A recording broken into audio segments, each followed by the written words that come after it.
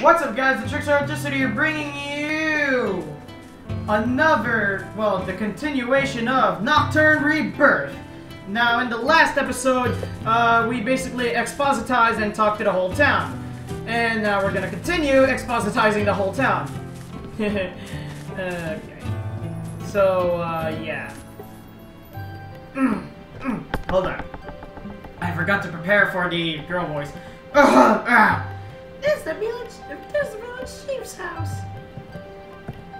As the village chief is busy right now, we can only see his house from the outside. Next would be probably Mr. Rosh's. Or should I say the smithy? That's in there. Busy at this time, huh? Whoops, shit's locked. Anyways, let's keep on going. Luna? What are you doing here? I don't remember today being your training day. No, that's not it, Mr. Rosh. I'm just being Mr. Riviere, the gentleman behind me, around the village. I see. Mr. Riviere, this is Mr. Smithy, and the gentleman in front of you is... Rosh. Everyone in the village calls me that. Well, if it's swords or any other rare weapons or armors that you want, then I'm afraid to say that I don't forge them. You're better off approaching Maddock, the weapon and armor shopkeeper, for them. Do you know where he is? Yes, Mr. Riviere knows. I brought him there earlier. Then that sells it. You don't forge weapons and armors? Yeah, I don't. Well, this place is officially a smithy. It's essentially more like a hardware shop. Mr. Rosh basically forges things like pots and kettles. Oh, and this isn't relevant, but an achievement of his is having built a belfry in the town of Snowtrow. Yeah, pretty much that. You mentioned training. Well, the truth is, I'm currently trained by Mr. Rosh in spear fighting. Well, that's, after all, an art of self-defense. She had long pestered me to train her no matter what until I finally agreed. Luna, are you about done now? I would like to spend the day today tidying up. Sorry for interrupting your work. Nah, no fret. If anything, I can't thank you enough for saving me from your tomboyish Marcella when I first came to this village. I could really use some help for getting an end in that time. Well, she has since matured into a fine lady. Even Maddock is willing to learn things from her. I wouldn't recommend it, to be honest. I'll see you again then. I look forward to tomorrow's training. Yeah, same here.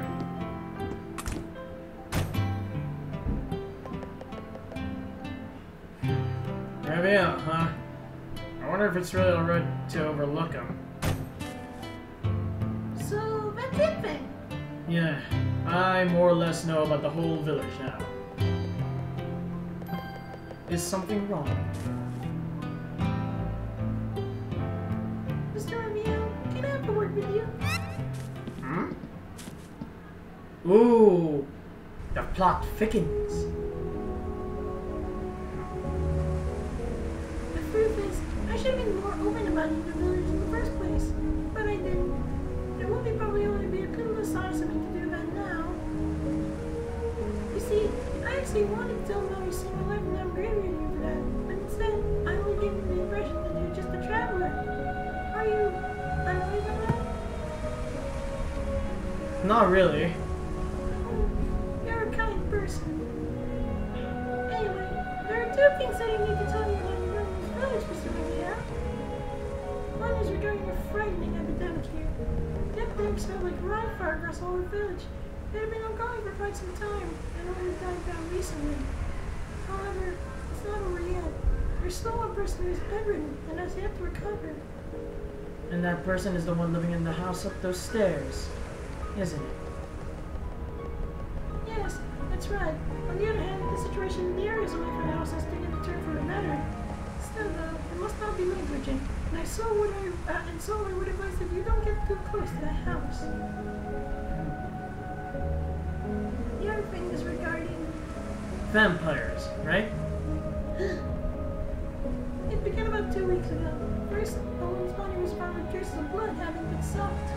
Then several people went missing. And last night, there was yet another. Oh no!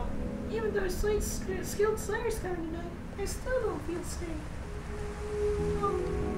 After hearing about all these incidents, do you feel uneasy about them? absurd. Hold on. Epidemic? Vampires? What about them? Those aren't a threat to me at any rate. Huh? Did you say something? No, it's nothing. Let's head back to my house.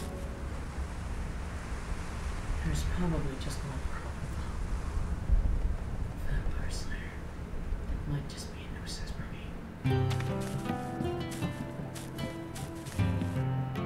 Luna! Help! Okay, what the hell happened to the music? Mr. Safalo, what's wrong? It's Lydia. She suddenly... Lydia's in trouble? Look at speed. I thought the doctor kept her suspicion under control. I don't know. All I know is that she suddenly speed blood and that her forehead began to burn hot. If anything were to happen to Lydia, what should I do? Doctor. Where's the doctor? He went to the urban area to purchase medicine. That's why I can only rely on you. I got it. Do all I can do but the doctor returns. God damn it! I hate doing my talking in this voice. Sorry, Mr. Rubio. I have to. Do whatever you want. Thank you. Tell my mom I'll be at Lydia's place. Let's go, Mr. Safalo.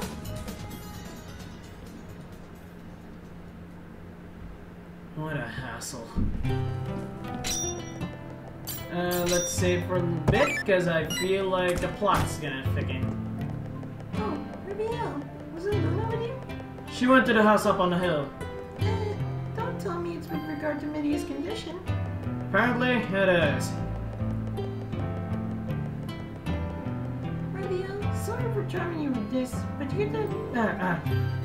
Hold on, let me change a bit, because that's the Luna voice. Raviel, sorry for troubling you with this, but could you pass this book to Luna? Obtain medical encyclopedia. Totally not useless book. Alright. You can just ask the person standing in front of the house on the hill to pass it to her. Thank you in advance. Okay. Still, the animations are great though. Like seriously, they're not by RPG Maker standards. You know, I'm surprised.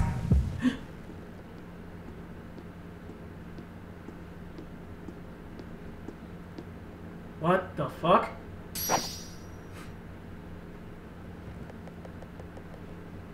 It's nice to make your acquaintance, Mr. Evian. Who are you? How do you know my name? I'm known as Shapian. I came by the order of my master. I hope we can get along from this point forward. Master?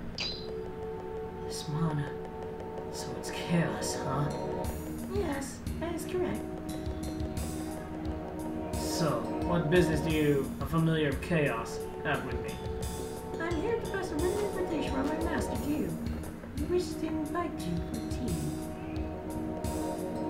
My master has cut off all dealings with the outside world, and please forgive him for rebelling something deceived like this. Obtain Khaos's invitation! That'll be all from me. We shall await your arrival at my master's residence. First, who? And second, what? Whatever. Anyways. You're the one whom Luna brought to this village. Let me in. No. Someone infected by the epidemic lives inside. I cannot allow strangers in at any rate. There's something I have to set with first before heading to Khaos residence. Ah.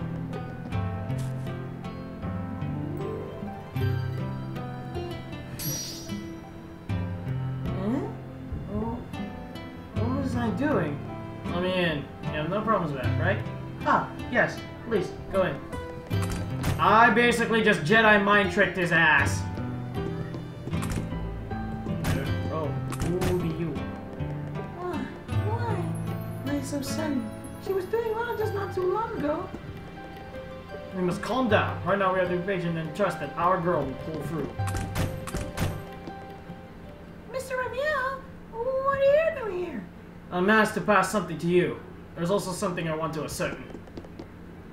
Last medical encyclopedia to Luna. This book. It's by my mom, isn't it? So she shares the same thought as me. Luna? Well, I actually have a hunch that many illness might not be caused by the epidemic.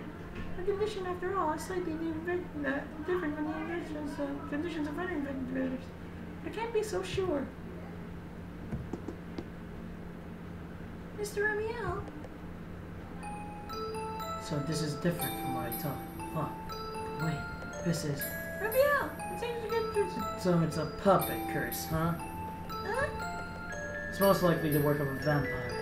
The work of a vampire? You mean the vampire cursed media? Yeah.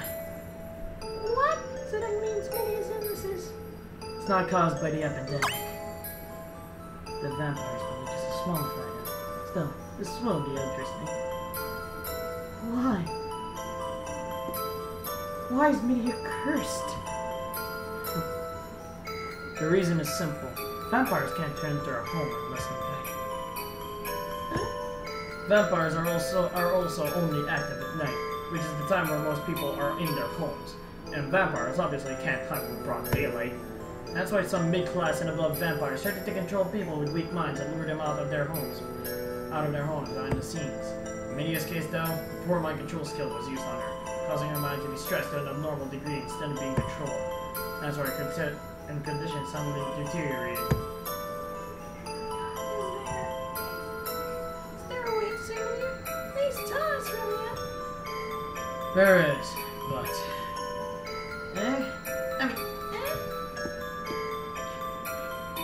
You'll need a heavily herb named ammonia. Only with that can you easily remove the puppet curse. A heavenly herb? That must be hard to find. I know a place where that herb grows in. I'll get that herb and meet my old friend there while I'm at it.